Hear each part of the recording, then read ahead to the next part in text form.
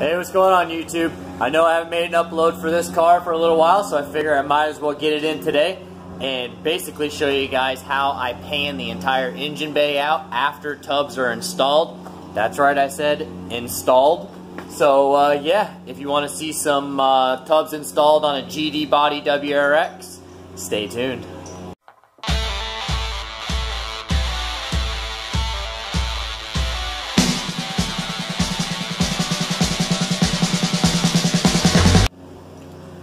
Alright guys, so everybody knows the JDM WRX, this, and it's also the same as the STI model.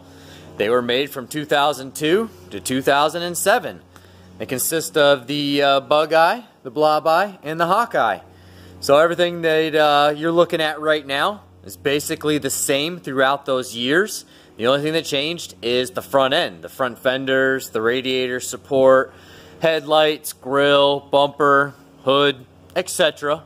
The front end, but the engine bay is absolutely the same. So with that said, tub kit for the JDM body style Impreza WRX and STI. You guys are wondering how they look after they're installed. They've already been welded in.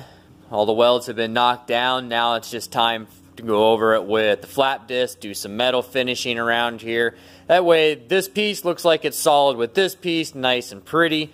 And yeah, this guy doesn't like Bondo. Everybody knows from watching my channel, I don't like body filler. There's no reason to have body filler on there because it's just gonna crack. So just make it solid with metal. Do the metal finish and then you're able to prime it after and it just looks beautiful. You know it's solid.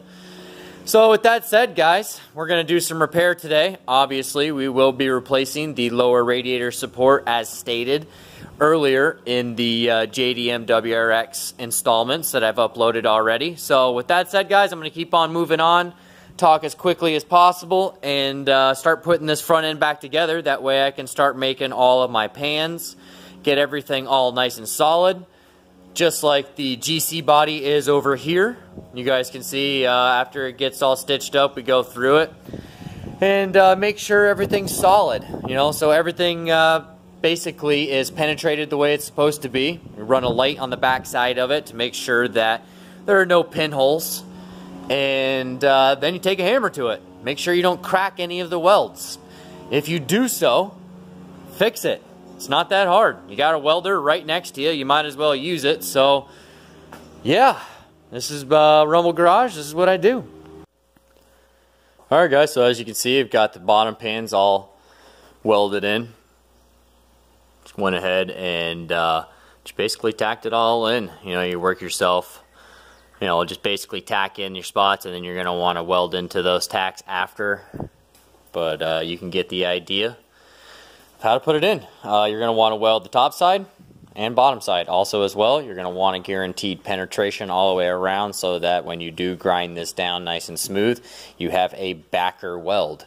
You know that it's solid, and you also know that there is a consistency of, actually I should say there is a adequate mill thickness of the steel. And that's what you're looking for. You're looking for it to not crack later down the road, because obviously this is going to have pressure here. So that's what we're trying to do, is put structure in this. And yeah, if you don't do it right the first time, it will crack.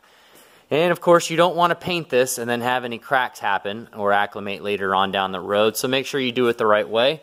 As you can see, the top is welded, but from the backside portion, this is what you're looking at. You can see some of the seams and whatnot. So you do want to get in here and put that back weld in here. Seam all that up, make sure it is solid and all the metal is atomized properly so that you don't have any corrosion issues. This is now a weak portion here if you leave it unaddressed. So make sure you go through and do all the back welds. As you guys can see, everything is welded also from the back side. Grind it down nice and smooth. And again, I keep saying it and I'll say it over and over again. I use bed liner. It's the best. I don't use undercoating. I don't rely on the materials that the OEM factory are supplying for these cars. So with that said, It rots for a reason because there is no rust prevention. So you got to get in there and prevent it. In my case, I like to seal it with bed liner so that I am past the whole rust prevention. I'm rust proof. Yeah, it's possible. Alright, so got the side pan in, and everything, as you can see, is right at OEM fitment. I leave just the little tong or the little tab that where the actual radiator support is going to actually weld to. You can see the spot welds here. That's all OEM. So with the OEM fitment, all of the plates are all the same alignment.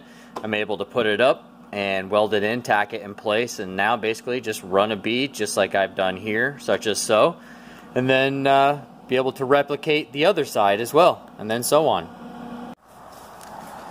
Alright, so after it's all stitched up, everything is all solid all the way around, I've gone ahead and put in the other pan and got it all tacked in. As you can see, I left all the tacks here just so I can give a demonstration that everything is there. These tacks are to help you guys. They're basically your little fingers that are going to hold it there in the structure that you're looking for.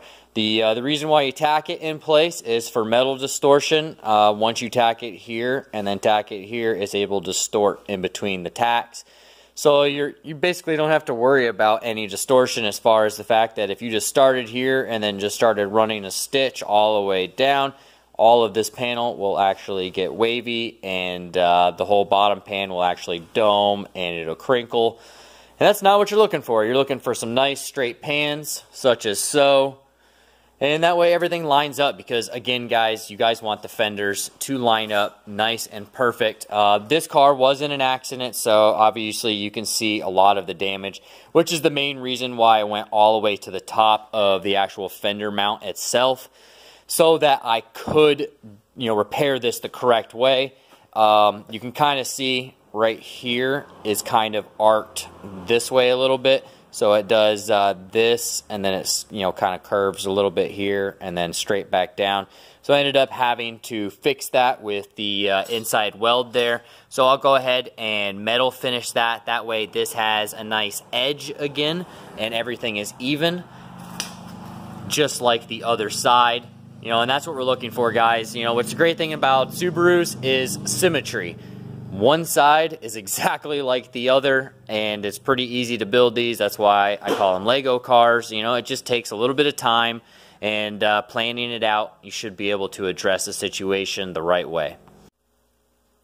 Alright guys, I'm going to go ahead and end it there. I'm Bill Schneider. This is Roma Garage. I build only cars with the stars. Stay tuned for the next JDM WRX build installment. Have a good day.